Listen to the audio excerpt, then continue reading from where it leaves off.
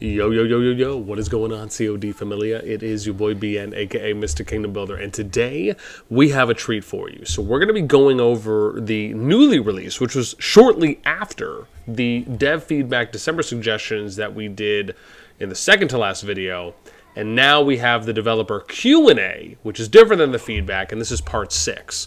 So we're going to be reading you this top down, and then I'm going to give you my thoughts. And it's interesting because if you looked at the number of downvotes and we'll just say kind of, I don't want to say maybe not negative, but disfavoring reactions to the dev feedback for the December suggestions, you're noticing there's a little bit of consistency, right, that's happening here, at least for some, right, we'll say. Here we go.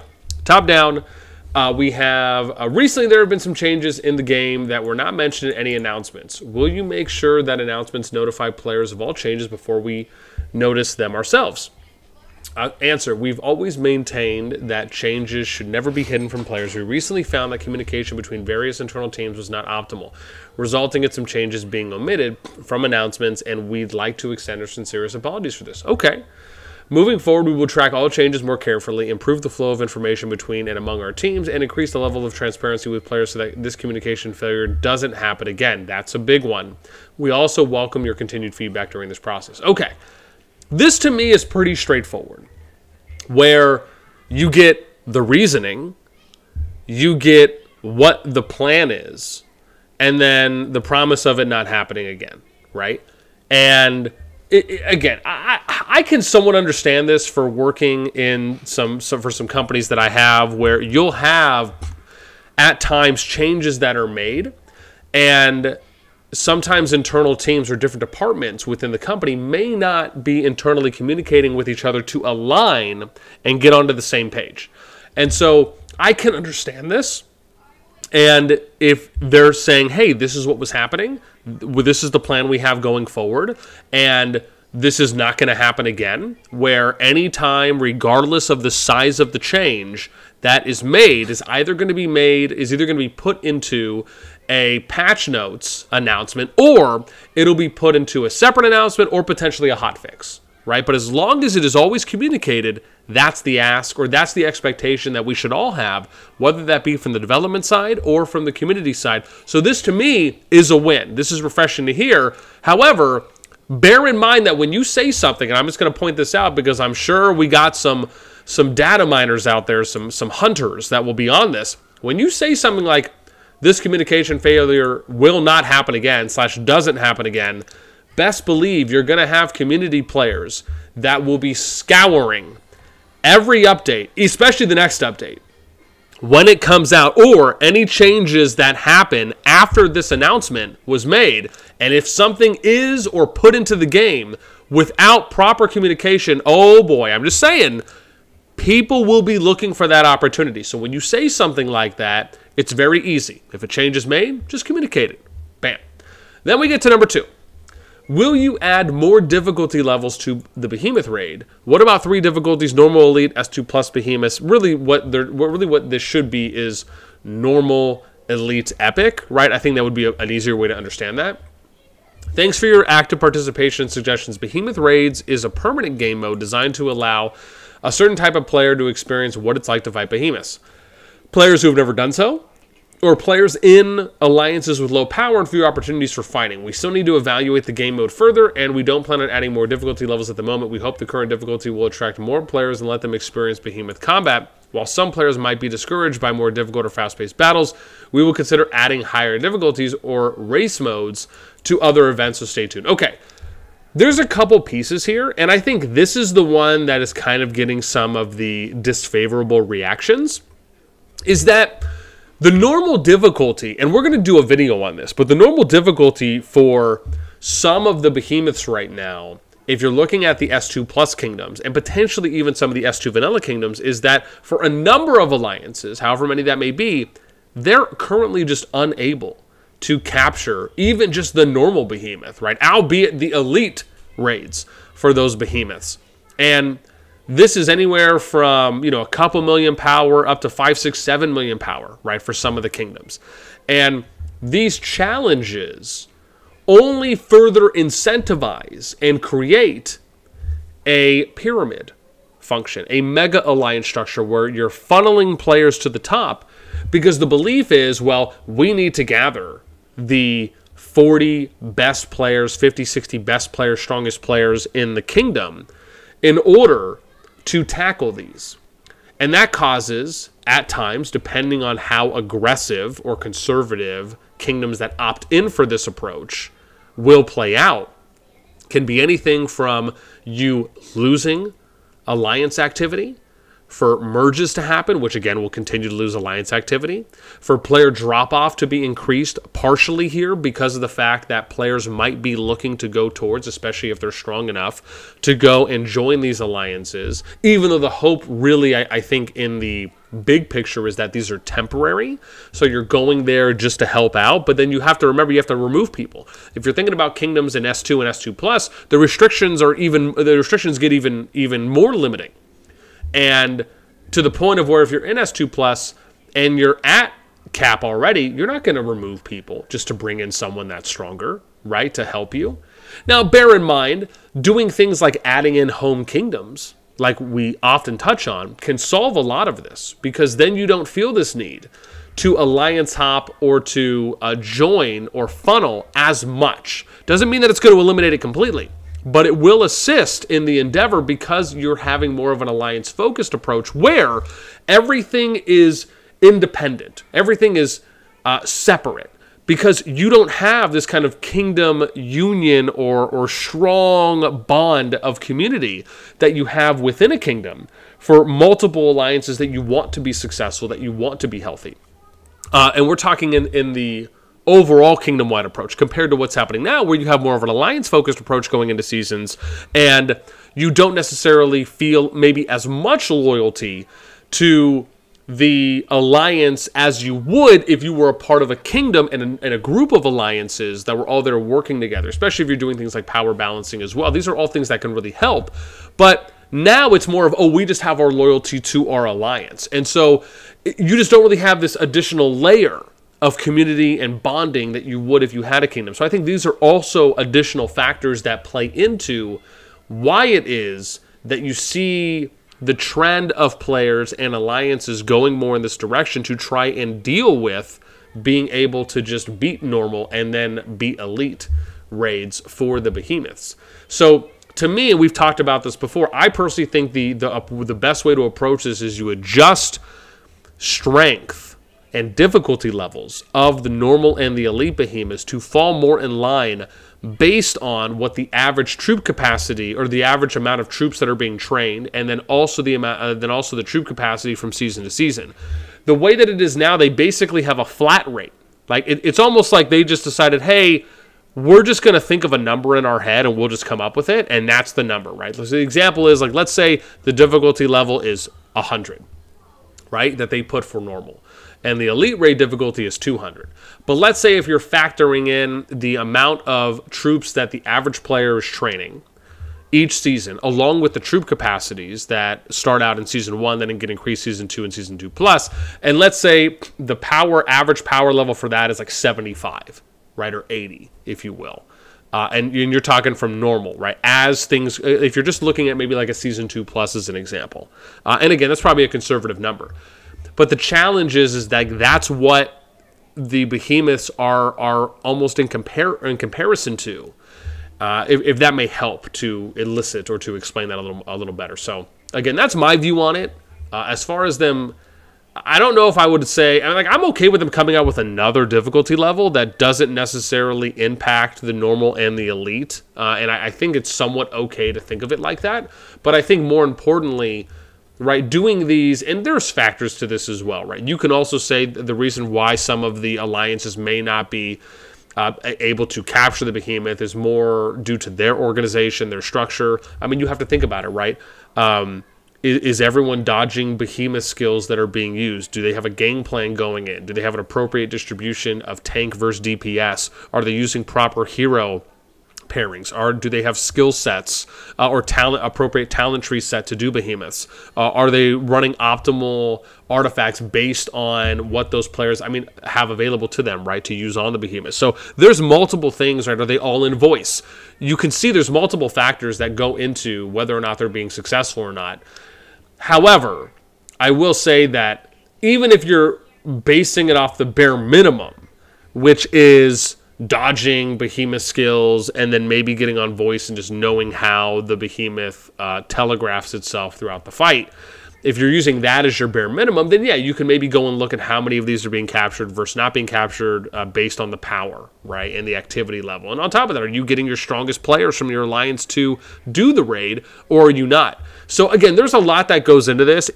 That type of data would be, I don't know how difficult or not that would be to pull from the devs, but I just feel like there's a lot more that you have to look at when you're going about adjusting, aside from what I was saying about troop capacity and then how many total troops are being trained. I think those are factors that should go into it, but there is a lot more. Then we get to the next question. Will you increase the drop rate for treaties and sentinel arrows or perhaps reduce the quantities? So they've already addressed this. They said this in the December one that we read, where they are going to be looking to increase the quantities earned in current events. Next question. After the reset system update, I feel like if I was if I was at like some type of session for Call of Dragons and someone answered, I just gave them like a one-sentence answer. All right, I was like, next. Yeah, didn't mean for it to come off that way. After the reset system update, we can't control which skills are upgraded, which wastes a lot of resources. Will this be improved? So after the V1.0.21 update, reset rule adjustment came into effect, including a partial reset of hero levels. Our aim was to accelerate hero leveling and reduce leveling costs early in the season. But indeed, we overlooked the issue of skill upgrades. Skill upgrades wouldn't make skills reach the same level as in previous seasons, or at least not the main skills. To address this, we are considering adding a skill locking feature. For example, a level 30 hero could lock skills 2 and 3 and only upgrade skill 1. Bear in mind, skill 1 is always going to be the first to upgrade regardless. I think a better example here would have been to say you can lock skills 1 and 2 and then upgrade 3, right? Or they could lock skill 3 and upgrade skills 1 and 2 at random, right? Or if you're only going to allow for you to lock one skill, right, obviously it's still going to increase your odds. That way, players could choose which skills to prioritize upgrading. Stay tuned for more on this. So, this is nice. I think this is a good addition, right? Now they're considering skill locking. Do I really think that this is like the end-all, be-all to, oh man, we need this to be in the game or people are going to riot? No, not at all. Do I think that this is and can be viewed as a nice quality of life inclusion? Yes, without a doubt. Then we get to the next one, which is currently the limit on occupiers of villages means that some Alliance members don't have a spot available to participate in the occupation. Will you increase the limit? Answer, we've received feedback about this from many players, so we plan to increase the village occupation limit in January or February of next year, which is most likely when the next update will drop, so that way more players can participate. Stay tuned for update announcements to learn more. So, okay, I mean, this is okay. However, and I say this respectfully, it's still not good enough.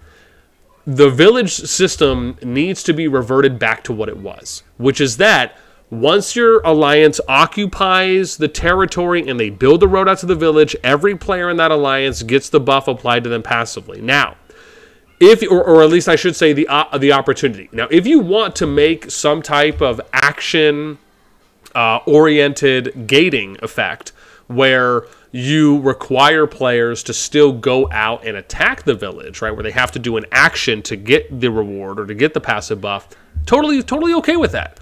I personally think that would be a healthier alternative and compromise compared to having a forced limit on how many people can get the buffs. This, as we said in the previous video, causes, unfortunately, too much strife, headache, and pain within Alliance, especially for the R5s and the R4s as members of the management team. So this is something that, again, as long as you have a limit on the amount of people that can occupy villages, you're just going to be causing more unneeded stress to the Alliance management teams themselves. This is something, and on top of that, all players want the opportunity to be able to get all of the village buffs. Like if you asked players and said, hey, would you rather everyone have access to all the village buffs, but you had to do 1 or 2 actions in order to get it? Or would you rather have limited options on the amount of people that could get those particular buffs, meaning that a number of you, and the majority of you, are not going to get them? I mean, it's a no-brainer, right? And to be fair, let's really talk about this at the root cause. Who was complaining about, and this is the most important thing, who was complaining about how the previous system was? Because I'll give you an answer, no one, right? And more specifically, and more appropriately, there was not a majority of people that were screaming from the hilltops advocating for the way that the previous system was to be changed to what it is now. I never saw that. Never saw one suggestion, one suggestion that had a healthy number of people that were advocating for this. I never once heard from anyone that I can recall and remember that were advocating for this in droves. So again, that's really what we should be addressing is where was the justification for making the change in the first place? Where was the overwhelming support? Because I just didn't see any. And I think that's important to recognize when we look at making changes, is that where's the feedback coming from? Is it justified? Is there value in making the change that's going to be a net positive and not a negative? And the fact of the matter is, with respect, this one was just not. Hang on, sweetie, I'm almost done. Then when we get to the next question here, which is, will you increase the number of players that can participate in Roots of War? And how about adding new maps to Roots of War? So when we look at the will you increase the number of players that can participate, answer here. In response to feedback on Roots of War, we have a preliminary plan for improvements, including increasing the number of participating alliances and improving the matchmaking system. These improvements should allow more players to participate, so stay tuned for announcements. Regarding new maps, we will add to our improvement plan, but there will be no changes or additions for the time being. If we plan to design a new map, we'll update you right away. This is pretty straightforward. Do I think this is an okay, maybe potential Band-Aid solution? Right, we'll have to see, obviously, how this one plays out. But for me, the easy way I like to look at this is just allow for an alliance to field multiple Roots of War teams. And if there's not a way to do that internally, then create a system that allows for the alliance to assign multiple teams. Where, for example, if you can't do it like internally where it's hey, assign these 40 players here, these 40 players are this team, create an external system that allows for players to maybe be assigned somewhere else or maybe join something outside of the alliance. Maybe that doesn't take them or remove them from the alliance itself where they have to go join another one. I think this would actually be a great feature if they were able to work it in or figure out some way to where you could have, like, maybe not an A team, B team, but like a first team, a second team, third team, or however you want to view it. Not to indicate first string, second string, third string, but doing something like that I actually think would be a big win. Then we get to the next question, which is, are there any plans to improve the runic statue event? As it is now, the side with lower power doesn't participate much, and the side with the higher power doesn't have an opponent. This makes the entire event rather boring. Okay, I'm going to say something here on the question in a moment. Thanks for your feedback. We have a preliminary plan for improving the event. The core mechanics of the event will remain unchanged for now. So the focus will be on improving the balance between sides, including adjusting the point gaining mechanics and increasing the points gained from merits and peacekeeping. By adding new ways to earn points and adjusting the point gaining mechanics, we can achieve a balanced win rate for both sides during the events. We will also reduce the number of points required to get rewards, allowing the losing side to claim different tiers of rewards, thus increasing their motivation to participate. We'll provide more details in upcoming announcements, so stay tuned. Okay, so there's a few pieces here. Let's first start with what I think is the most important one, which is the question itself, right? Where they say the side with the lower power doesn't participate much, the side with the higher power doesn't have an opponent. I mean, this is just, respectfully, this is just obvious, right? I mean, you're just stating facts at this point. I don't think this is a reason. I don't think this is the way the question should have been worded, in my opinion. I understand what they're saying, but the fact is that this can be said even in the open field for PvP, right? The stronger power and the side with more activity has better chances of winning versus the side with lower power and lower activity, right? I mean, all you're kind of doing is just stating what is.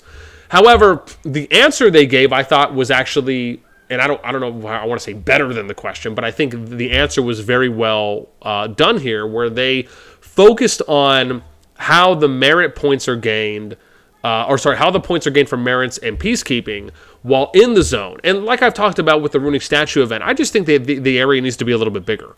Like, increase the size by double, right? By width of the circle, and then double the size of the area for the part that's in the middle. I think 2 to 3 times is okay, but let's at least double it and see how that plays out. And then beyond that, right, that you have to understand that there is always going to be a level of realistic expectation here, depending on where alliances are placed. Now, That's the important part. This is the next part we have to look at, which is that this is nice that they're adjusting that. I think this is a nice adjustment. We'll see how that plays out. But then you have to look at the third point here, which is the bigger point, is that how kingdoms are being placed, and more specifically how alliances are being placed in the starting zone ones, heavily impact who is going to have better shots of winning going into those runic statues. That's because they're allowed to freely go wherever they want, and they can move wherever they want. So you can create heavy imbalances at the runic statue event because of the current mechanics. This isn't the fault of the developers as much as it's not the fault of the alliances that are choosing where to go. I don't think alliances are choosing their starting zone 1 regions based on, oh, who's going to have the most favorable runic statue matchup. Like, that's not a primary or main factor thought that is going into it. It's where are we going to get favorable matchups going further in the season, and where are we going to set ourselves up to have allies so we don't get overrun in our zone 1. Those are more important. Those are bigger impacts, not more important, but bigger impacts of how leaders and management teams are thinking when they go into place or to choose a starting zone 1 region, right, for the new season. So this really has to be done on, you have to look farther out than this. When you're looking at how are you going to get more favorable runic fights, well, you get more favorable runic fights by having more balanced KVKs. If you have more balanced KVKs, and then you don't have this East versus West split, like if they removed that in S2 Plus as an example, and they said, we're going to go in and you 3 kingdoms are going to be paired up, and we're going to do 1-1 or like 1-2, 1-2, 1-2. Then you're more likely to get more favorable matchups because you're looking to balance based on kingdom strength, based on the alliance's strength, on the activity strength. And it's just, again, it's a higher percentage chance you're going to get a more favorable matchup compared to what is being done now. Then we get to the, hang on, sweetie, one last question. Then we get to the last one here, which is when 2 equally strong alliances play against each other in S2+, turrets are so strong that there's no way to open up an advantage. Do you have any ideas to solve this problem? Don't sit on there, please. Thank you. Go put some socks on, and then I'll be right there to answer the question. Thank you, sweetie. So do you have any ideas to solve this problem? The original purpose of turrets was to enrich the combat experience and add a sense of suspense. Over time, we found that players don't use turrets as a supplementary support, but rather that the entire battle revolves around turrets. To resolve this, and to be fair, it's not necessarily that the entire battle revolves around turrets, it's that the turrets are creating a turtling effect in the game that make it so either players are potentially fearful or alliances are potentially fearful or cautious to push, and or you don't have enough focus on the open field because you have to get rid of all the turrets first when they're just being built in mass, and really the focus should be more on the open field play. And now it's, again, understanding that they really are supposed to be more of a supplementary piece, right? They're supposed to be more of an add-on, right? And an extra, if you will, and not the main attraction. Then we get, right, to resolve this, we will implement a round of adjustments in future updates, including reducing the number of turrets that can be built. Okay, again, this is what we talked about, right? We talked about turrets being built and then construction and destruction speed. They say reducing turret construction speed, great. Increasing turret construction cooldowns, and increasing the resource cost of building turrets, thus forcing players to use turrets only as a support during battle. Again, I think for the most part, we'll have to see how this plays out, but I'm hoping that the construction and the destruction speed will be the same. And then again, if they want to add in cooldowns, I mean, do I think that might be a little bit extra? Possibly. Adjusting cost for the turrets, okay, maybe. Do I still think this is a net positive to see how this plays out? And then if we need to assess going further, yes, I still think this is a win for turrets, and this is great. With that in mind, that's pretty much it for me. I can't believe I'm here at 24 minutes. Let me know what you guys think. Do you agree? Do you disagree? Do you have a different viewpoint? I need to go and answer this drastic question from my daughter right now who's tickling my neck. And yeah, that's going to be it for me. As always, until next time, I'll catch you guys later.